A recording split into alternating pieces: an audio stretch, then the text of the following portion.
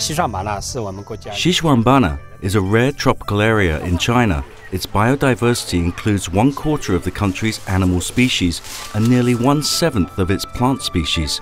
It's the richest area of biodiversity in China.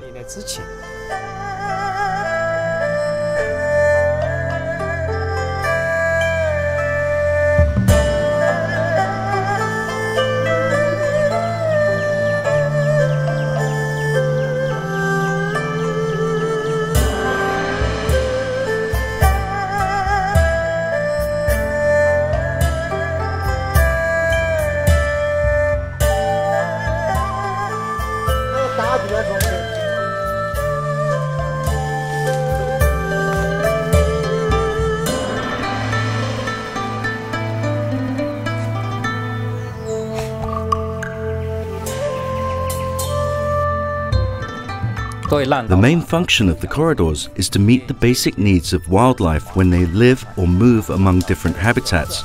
So a corridor should have food, water, and concealment places for wild animals. These are the main factors for their survival.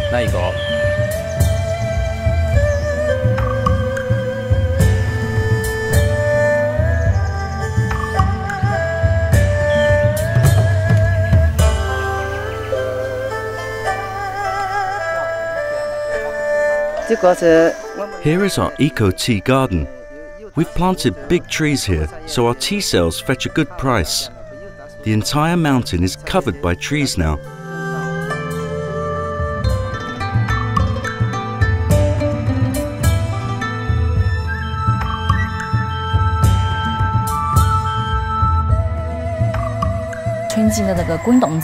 The Village Development Fund from the project provides support for local villagers when they are short of money for living and for livelihood development initiatives.